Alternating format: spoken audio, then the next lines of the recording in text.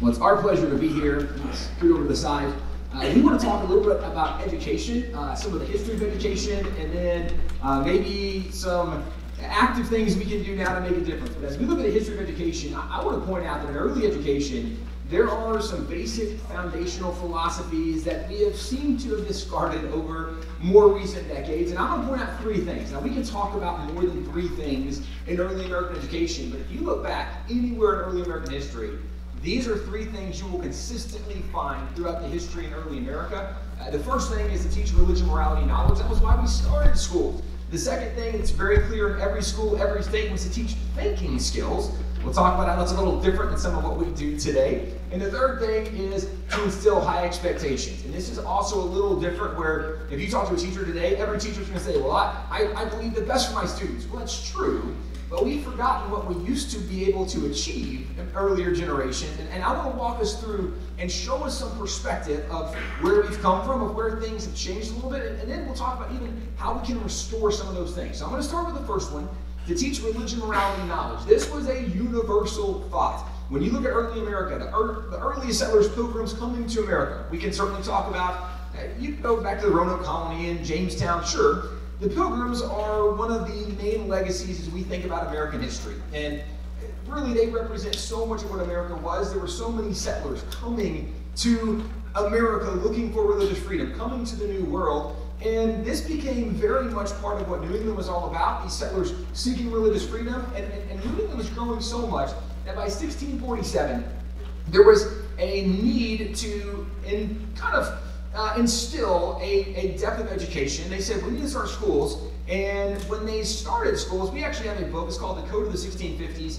And it has the very first laws that were passed in the New England states in America. In 1647 is when they passed this education law. And if you go through the book, you'll find the education law was known as the Old Deluder Satan Act. And the reason is when you find this section.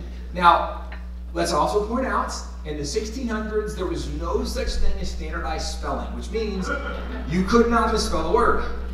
Some of us would have had a better GPA, right, if we could go back. This is the very first education law passed in America, and here's what it says.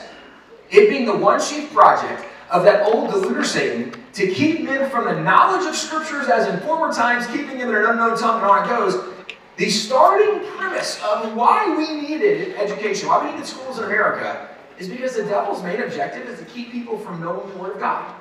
And if our kids can't read, they're never going to be able to read the Bible, and they won't know what the Bible says, and then they won't know how God's called us to live and what God expects of us in our life. We need to make sure our kids can read so they would know the Bible. Well, to illustrate this even further, the very first textbook printed in English in America was printed in 1690. It was the New England Primer, or a primer. And as you go through this, we have dozens of this. And these were used in public schools from 1690 all the way up to the early 1900s. So for hundreds of years, at Wall Builders, we have dozens of these early primers. What's super fun is as you start to go through them, of course, they're going to show you the alphabet, and you learn the alphabet along the way.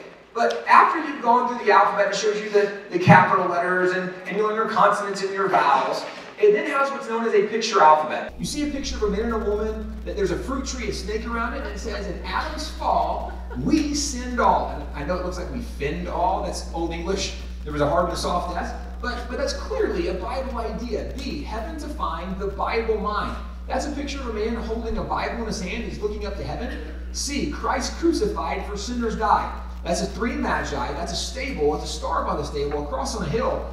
The entire thing was profoundly Christian and religious. Now, again, this is just the alphabet.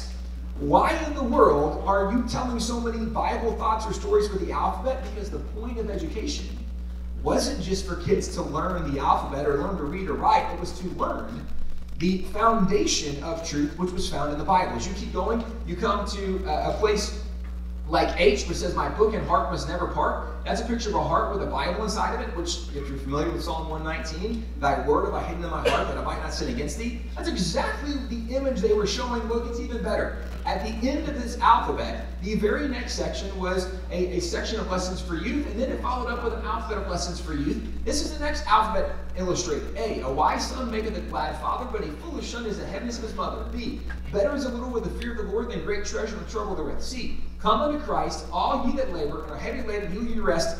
That's Bible verses. This is literally the entire New England primer. It's just Bible after Bible. Now, sure, we're teaching kids the alphabet, but we're teaching them what we really thought education was about. It was a foundation in the principles of the Word of God, a knowledge of the Word of God. And to go even further, at the end of every single New England primer, they included Stansbury's Shorter Catechism, which is more than 100 questions on faith and theology. And this was used as a first grade textbook in early America. And even saying first grade is a little misleading. It was a first level textbook because no matter how old you were, this is where you started. If you were 4, if you were 7, if you were 16, this is where you started. But generally, we would know this is first grade. Well, if you think of first grade, 5, 6, 7-year-olds, let me show you some of the questions that students were required to know when they studied this. At the end of this is part of the question on faith and theology. Look at question number 36. What are the benefits which in this life do accompany or flow from justification, adoption, and sanctification? That's Bible college, right? Like, I'm thinking first grade, dog, cat, not sanctification. This is crazy. This is literally where education started in America. And by the way, this is something that we've actually printed, the one from 1777. Many founding fathers had a part in printing this one in their states in 1777, so it's available at wallbuilders.com. But this was part of the foundation of education. If you keep going, you can go to the very first Congress when they're going to add the expansion of new territories coming in, and we're going to add new states. Well, this is where they come up with the idea of the Northwest Territory.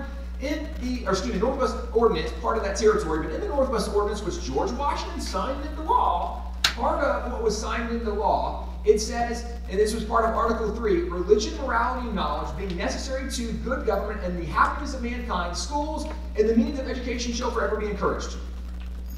Now, we're going to encourage schools. Why? Because of what schools produce. What do schools produce? Religion, morality, and knowledge.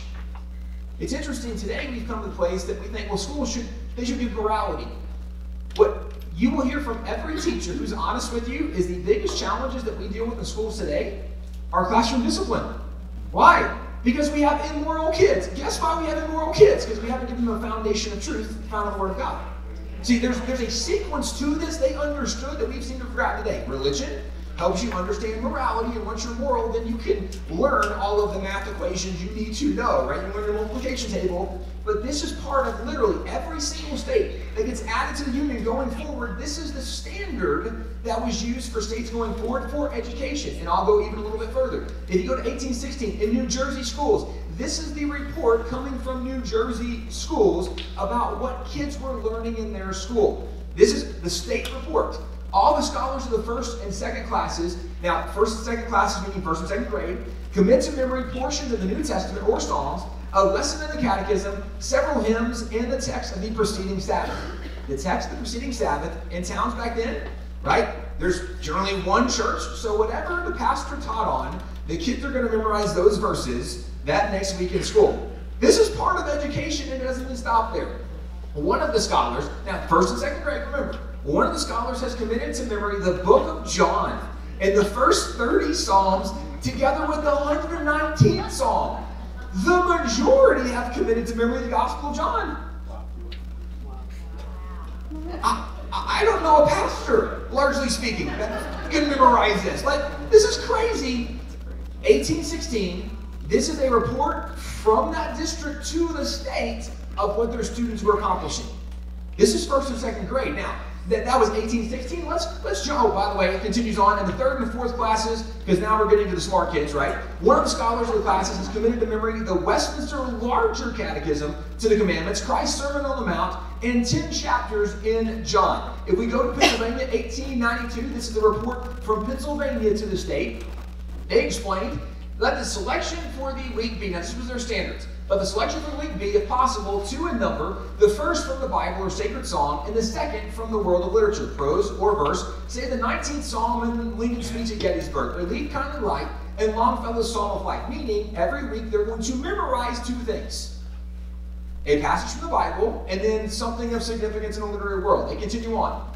or the 23rd Psalm and Lowell's Once to Every Man or Nation, or the 19th Psalm and the Home Sweet Home, or My Country 'Tis of Thee, or the Chamber Nautilus, or the 13th chapter of Corinthians and the last rose of summer, or any others of hundreds of good things, moral, religious, patriotic, descriptive, or sentimental, in the best sense of the word, that we should all be very glad to have securely lodged in the memory, and let the teacher always commit to memory what is here required of the pupil. Amen.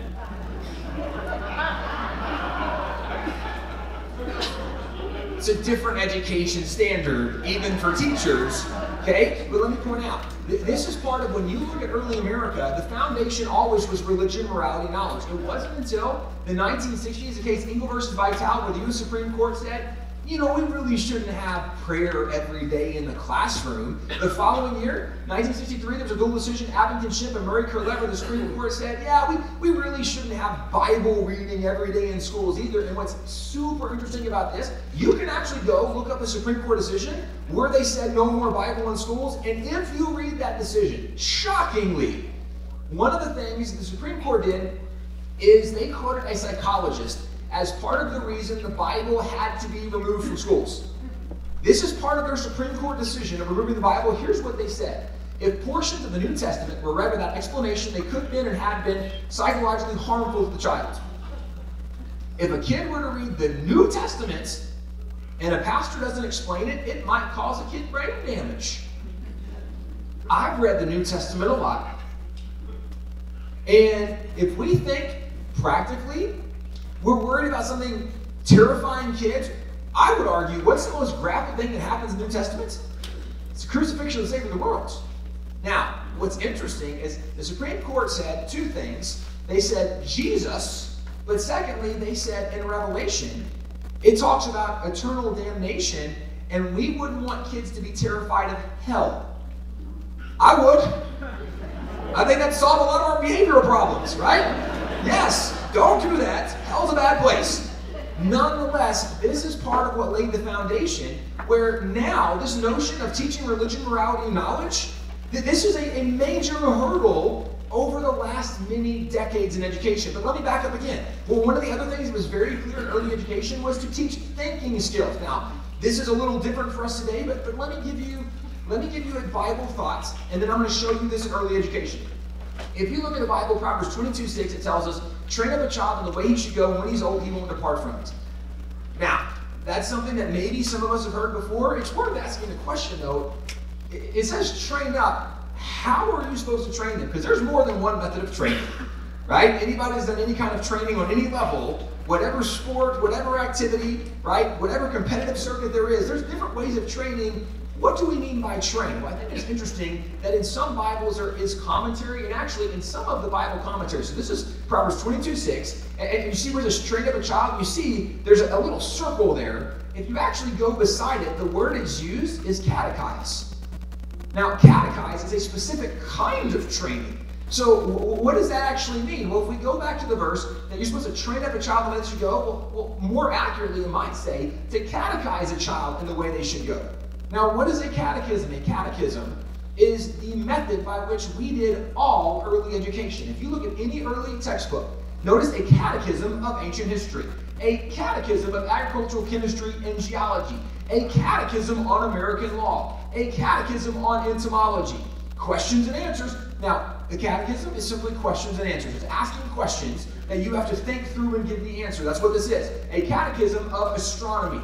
As we continue on, a catechism of music, a catechism of electricity, super interesting in my mind, a catechism or a geographical catechism, a catechism of mineralogy. The point is, a catechism was the way we used to do things. And actually, this is one of my favorite, an elementary catechism on the Constitution of the United States. Yes. How great would it be if we had our students, maybe even elementary students, going back and learning the foundation of the Constitution? We would recognize the Bill of Rights being violated because we actually know what the Bill of Rights was about. This was elementary school, right? This was the very beginning. And what is a catechism? A catechism is simply asking the question, right? To catechize means, okay, well, who said this? What did they say? When did they say it? Where did they say it? Why did they say it? How did they say it? If you can answer all of those questions, you will have a much better grasp of the answer, and that was the point. We catechize students to make them think through so they could give an answer based on whatever the question was. And what's really kind of significant is when you see the change happen, when the progressives took over in the early 1920s, you had people like Rockefeller who said, we don't need to produce thinkers, we need better factory workers. He said, we need to change, and Rockefeller, right, putting in millions, tens of millions, hundreds of millions of dollars in today's value into education, they said, we need to change things. Well, what did they change? If you look at what they started doing, they said, well, thinking is not really as much the priority. We need people that will take orders better, that will do what they're told, work in the factory. And so along those lines, as progressives take over, they say, well, thinking's not the priority. We want them to learn, which really means we want them to regurgitate what we want them to memorize. This is where you see the introduction of new techniques in education, such as, for the very first time, we did things like fill in the blank, or we did true, false, or even multiple choice.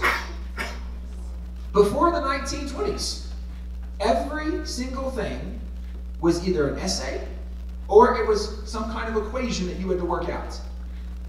This is where, right, in this standard, fill in the blank, all you have to know is what's missing from what the teacher told me. There's no thinking, it's memorizing and regurgitating.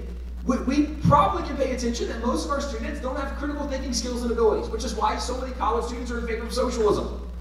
It's because you don't know how to critically think, because if you could, you'd recognize this has never worked anywhere in the history of the world, right? Like, this is not complicated, but this is part of the change of what happened. And by the way, I was involved in education. I was a high school teacher for a lot of years, and it's way more convenient to grade multiple choice than to grade essays. I get why teachers support this. It's not producing what we think it is or what we want it to. Unless you're a progressive and this is what you want, it's people that just do whatever they're told and take orders and don't think for themselves. But this is part of where we look at society. How have we become like the most gullible people ever? Well, the government said, right? I'm gonna get political for a second. Well, Fauci said. You understand how crazy it was over the last couple years when we were told, well, we're not supposed to question the science.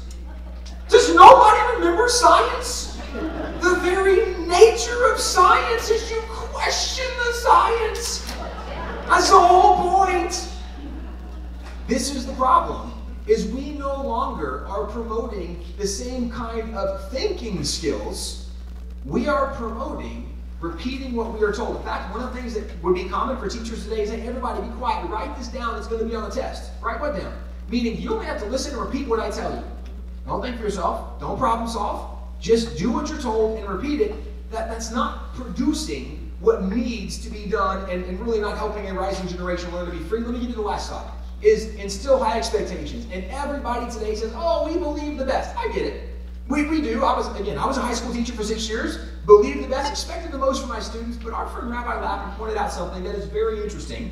He said, first of all, Tim, it's important to know when God first spoke, God could have chosen any language he wanted. God spoke in Hebrew. Now, the reason this matters is because in Hebrew, everything has value, meaning, and significance. Nothing is insignificant. He said it's also important to know that just as much as what you can say is important, there are things you cannot say in Hebrew, and that's equally important because that means they never came out of the mouth of God, which means they're not really from God. Okay, well then that's an easy time to go, okay, well what are those things that God never said that maybe aren't God's idea? So this is us, right, investigating with our rabbi. He said, well, if you just think through, he said, first of all, the word coincidence, that's a word that is not sayable in the Hebrew language. Why? Because it never occurred to God something was coincidence. Right? God didn't make Adam and he's like, you found Eve, what a coincidence. No, he did that. Right? There is no coincidence in God's kingdom. Well, the idea of retirement, not to upset anybody here, but let's just point out, there's only one example in Scripture of somebody saying, I'm going to store up as much wealth as I can, and then I'm going to do nothing and enjoy my wealth. That guy died and lost everything. It doesn't mean you can't change a job description. Maybe you want to be a missionary on the golf course for the next 30 years. Good for you. Right? That's great. But as long as we are here, God expects us to be useful and productive. God has us here on purpose and for a reason. We don't retire when we do nothing and become unproductive. Or the idea of fair. Well, that's not fair. Think about the Bible. Is it fair what happened to Job? Is it fair what happened to Joseph? His brothers sold him into slavery? Like, you start thinking there's not fair. But what you see from Scripture is God seems to place more weight on how you respond to what happens to you than on what happens to you. Because life ain't fair. It wasn't fair for Jesus. He did nothing wrong, ever. But this is not part of the Bible. Justice is, but justice is a legal idea, not a subjective fair. That's not fair. We're going to keep going. The idea of rights. In Hebrew, it's responsibility. We'd say, no, I have the right of religious expression, the right of speech. Well, Rabbi Lapin said, really, the best way to understand that is you have a responsibility to speak truthfully. You have a responsibility to worship the one God. It's more of a responsibility than the way we think of a right. Now, it's a God-given right, but there's a responsibility that corresponds with every right. But here's the one I want to point out. He said there is no such word as adolescence in the Hebrew language. That's interesting, because if you think of it, I mean, generally, think about it. In the Hebrew culture, 13, you have your bar mitzvah, you became a man. If you think of the Apostle Paul, in 1 Corinthians 13, he says, when I was a child, I thought, I reasoned, and acted like a child, but when I became a man, I put away childish things. You go from a child to a man. Well, in America, we've embraced this idea of adolescence, right? It's just kids being kids. He's only 18. He's only 22, right? I mean, you think we're kidding, right? This is the reality. Oh, Hunter's only 60 years old, Mr. Hunter Biden. He doesn't know. He can't help it. I mean, this is how crazy we are. If you look at America, this idea of the age of adolescence, it used to be growing up, right? Okay, that's 18 years old, right? Because 18, you get your license, and you can, well, maybe drink, maybe not. 21 became a thing, right? But you had some opportunity, power, ability. Well, then it was 21, right? Because, well, that's when you can drink, and you can really be. But here's the reality. In the modern era, we have now extended it, not just 18, not just 21, it's now called prolonged adolescence under President Obama.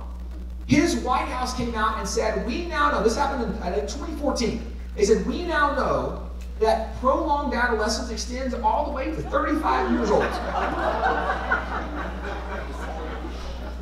What they said is, we know that to be the case because it takes people until they're about 35 before they live on their own in their own place, they have a steady job, and they're in a steady relationship. The problem is we're using behavior to define the standard. I mean, I remember growing up when I was told, grow up and be a man, right? Or the belt's waiting on you. Like, this is not the way it used to be, but this is the way it is in a modern era culture. And if you back up this notion of high expectations, if you look at early America, what did we expect of students back then? If you go back to the early textbooks, for example, an elementary spelling book. Now, again, let me highlight, this is elementary, okay? Elementary, this is 3rd and 4th grade.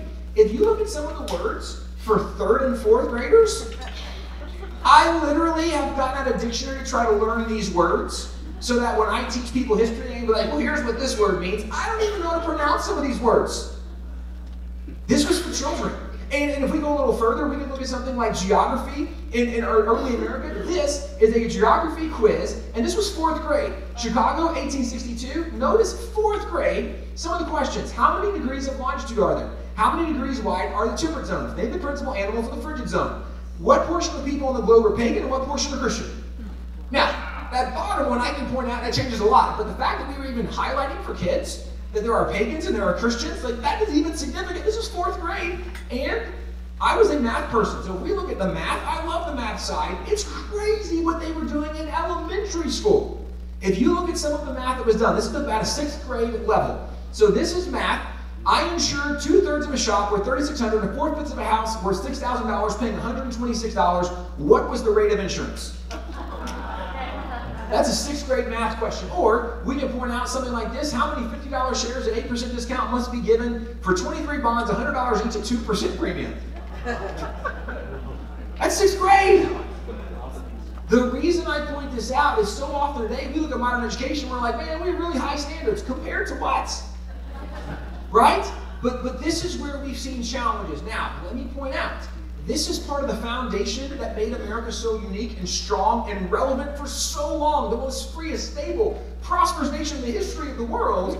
But when you remove the foundation, what's going to happen? And this is where we want to point out, obviously, a lot of problems, but there's a lot of things that can be done to turn this around. So what do we do to turn it around? There's some specific things we want to point to tonight. In looking at things, you turn around specifically, let me go back to Northwest Ordinance. Remember it said religion, morality, knowledge. That was the standard for all of education in all of the United States. That's the standard we had. We enforced that. There's actually a Supreme Court case in 1844 called Vidal versus Girard's Executors. It came out of Philadelphia where a government-run, government-operated school said, we don't think we're going to do the Bible in schools anymore. And an 8-0 unanimous Supreme Court decision, the court said, no. If you're a government-run, government-operated school, you will teach the Bible in schools. We're not going to have a government school that won't teach the Bible. So this is what the history was. We don't get history anymore today. We kind of opt that out to rewrite it. And so what happened was when progressives got involved, particularly Tim mentioned the 1920s, they got into everything. Progressives got into government, they got into higher education, they got into media, they got into all education, and pretty soon they got into the courts as well. And we see progressives take the courts in 1947 through 1957 kind of range.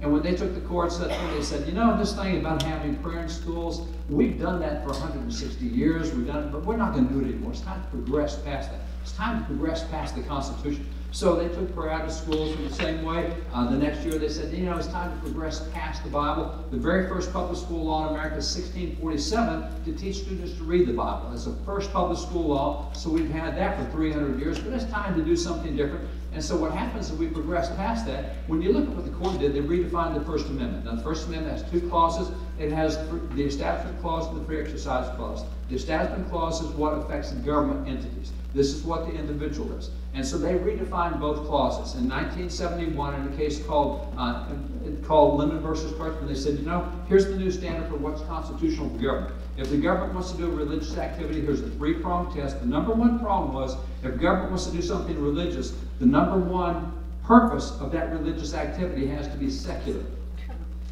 By definition, you'll never win that case, and we didn't win cases. We lost 7,300 cases under the Lemon test because you can't show that the primary purpose of having prayer at a football game is secular. You can have a devotional from, I don't know, the newspaper, read an editorial or something. But this is where we started losing everything. And they did the same thing with the Free Exercise Clause. They came out with this employment division organ, and it says, we'll tell you what your religious exercise is. We'll tell you when your religion is compelling you. We'll tell you if your religion really needs an exemption for COVID, military guys, etc. So this is what we've been operating under for the last 50, 60 years. Now, what's happened with these, we lose all sorts of stuff. We started about 4 years ago getting different justices on the Supreme Court, and they actually read the Constitution. It was a refreshing thing to have someone to pledge to uphold something. But with progressives, the Constitution is whatever their opinions are. So when you talk about upholding the Constitution, every congressman takes an oath to do that. They don't all do it because they have 2 definitions of what a Constitution is. One is it's the body of opinions that the court has issued. The other is it's what is written down. So these guys looked at it. The case came to them 4 years ago, 2019, Bladensburg Cross case. This is a cross in Maryland. There was a World War I memorial. About 20 some odd guys were killed in World War I. The moms raised this cross. And this was challenged because, wait a minute, this is government. You can't have a cross. There's not a secular purpose to having that. And so the court looked at it and said, you know, under limit encouragement, under that standard, we have to tear that down because the primary purpose of that cross is not secular. They could have done an orb. They could have done a pyramid. They could have done any other shape. If they put a cross up there, that's not secular purpose. That's religious purpose. But they said, we don't want to tear that cross down. That's wrong. We've had crosses since the beginning of time with the military. We have crosses in military cemeteries across the United States. We don't think we should tear that down. And so what the court did was they upheld the Bladensburg Cross decision, and they came out with a new test. They said, look, the Lemon test is really, really flawed. It should never have been used. It's not based on the Constitution. It's based on what progressive courts did. So here's the new standard, and they gave it to us here. Let me just show it to you a little bigger. They said the new standard is that a long-standing, religiously expressive monument, symbol, and practices require a strong presumption of constitutionality. In other words, if this is a religious activity that's been going in America for a long time, we're going to assume that it's constitutional, just by the fact that it's been here for a long time. So what happened with this when the Bladensburg decision shifted the presumption. Instead of now saying religion in schools, we're going to assume that's unconstitutional, they're saying religion in schools, we're now going to assume that it's constitutional. Because we've got it back since 1647 with the first public school law. We've got it with the first federal law, 1789, in Northwest Oregon. We're going to assume it's constitutional. So what happened at that point in time, it starts a ripple effect. Things start moving outward. Now, the decisions that were won, this is one that came to the court last year. First Liberty here in Dallas had this. Coach Kennedy, he was praying at football games, praying by himself, praying silently. And the court said under the limit, and this is the case, but the court said under the limit decision, we can't let him do that because there's not a secular reason for him going out and praying after a football game, but they said, but he ought to be able to pray. So the court said, we're getting rid of the limit test. This is it. No longer will the court use the limit test at all. This is completely gone. And at that point in time, the court announced that 7,300 previous cases it made were wrong, that they're all out the door. So what's happening now? So what's happening now is what we do. Well, First Liberty, who actually argued that case, they gave us an offensive-minded strategy. And if you look at the Bible, Proverbs 21:22, it says, "A wise man attacks the city of the stronghold, and the city of the mighty tears down the stronghold." This concept of attacking the stronghold, or if you remember Princess Bride, have fun storming the castle, that's essentially what you want to do. You want to go on the offensive because we now have tools in our arsenal we haven't had in a long time if we'll be offensive-minded. Most administrators are not going to be part of this. They don't know what happened in the Supreme Court. They're not legal experts. It doesn't matter. We have to go on the offense and help them understand what's out there. So in doing that, First Liberty came out and said, look, the kind of categories that were in that limit decision that we can now start doing would include things like the 10 Commandments. We can put the 10 Commandments up. We already have it in a lot of capitals, but now start putting it up outside city halls. Put it up and wherever. As a matter of fact, we got a bill in Texas this year that says we're going to post the 10 Commandments in every classroom in the state of Texas.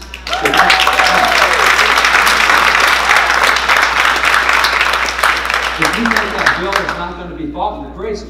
The other side's not about to let this happen because they've had it their way for 60 years. But boy, wouldn't it be really bad if people were to do things like don't steal and don't kill and don't perjure yourself? We can't have that going on. See, this is the kind of stuff we need to start doing. In the same way, the same thing happens with moral crosses. We've been taking crosses down for a long time. It's now time to start putting the moral crosses back up because that's something that now is gone with the limit test. Same with public invocations, whether it's at legislatures or whether it's at city councils or whether it's at school boards. Start praying in public bodies. Open those public bodies with prayer. That's what we did for centuries. And now it's time to start doing that again. Same thing when you get to nativity scenes and crosses. We started having to take nativity scenes out because they said, you know, that looks religious. We need Santa Claus in there. We need Rudolph. We need... Not anymore. You can now start putting up nativity scenes just because they are nativity scenes. And by the way, all the church music, all the school choirs we've had, they had to stop singing carols. They had to sing Rudolph the Red-Nosed Reindeer or Jingle. We can now go back to singing the traditional Christmas carols that go with Christmas. And schools can do that, and it's absolutely fine, because that was limit test. Same thing when you get in God We Trust displays. It doesn't matter whether it's in school buildings or whether it's in city halls. It doesn't matter if it's in classrooms. This is Arkansas. Every single classroom in Arkansas has to display this on the wall in classrooms in Arkansas, whether it's in the gym, wherever it is. Go back to putting up the national motto, in God we do trust. Student-led prayer, as long as students are leading prayer, it's absolutely fine to have prayer in schools. Students can lead that, lots of ways of doing that. As a matter of fact, go back to graduation prayer. We haven't had that in 15 years because the court said no. That's now back on the table because the limit case is gone. We need people who will be aggressive in pushing these things because now we can win the cases, and that's where First Liberty is loving these kind of cases. Final kind of things, I'll point out two more. Bible courses for credit. You can't teach the Bible in schools right now. 1,200 school districts in America teach the Bible in schools as Bible, as literature. As a matter of fact, I just got a call from a school district up in Minnesota. They've created a whole class, a class at school. It's a credit class, and it's the influence of the Bible in the American family. And that's what the course is all about. So you can teach the Bible, not as doctrine, but you can teach as history, as literature, the impact it had on political thinking, political science, due process, anything else. Final category is balanced science treatment. The reason we couldn't teach creation anymore was limit test. You can't do that. Limit test is not there anymore. We can now go back to teaching things we haven't been able to teach in 50 years. So progressives took all this stuff out. We have an opportunity to put it back in. And so what we have to do is we do have to be offensive-minded. These are all legal groups. If you want to do some of these and whatever you're involved with, check with these legal groups. They'd love to defend. Hopefully somebody will sue you if you do this, because that's what we need. Because if they will sue you, then these guys will take it to court, we can win that, and the whole nation wins as a result. So we have to start pushing back. Be offensive-minded, but it doesn't matter whether you're on school boards or city council. It doesn't matter what board you're elected to. Be offensive-minded with all this stuff. Go after it. We can make a difference if we'll get aggressive. God bless you guys.